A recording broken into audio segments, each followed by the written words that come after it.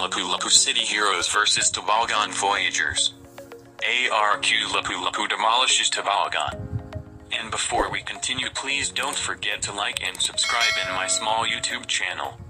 The A.R.Q. builders Lapu-Lapu City Heroes stymied the Tabogon Voyagers, 75-61, in the VisMin Super Cup that took place Saturday afternoon at the Civic Center in Cebu.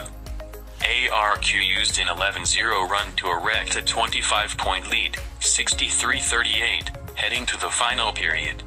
This knocked the wind out of the Voyagers. Ochea and Reed Juntilla combined for 24 points for the builders, while former Basilan Steel Ferdinand Lusdoc added 10.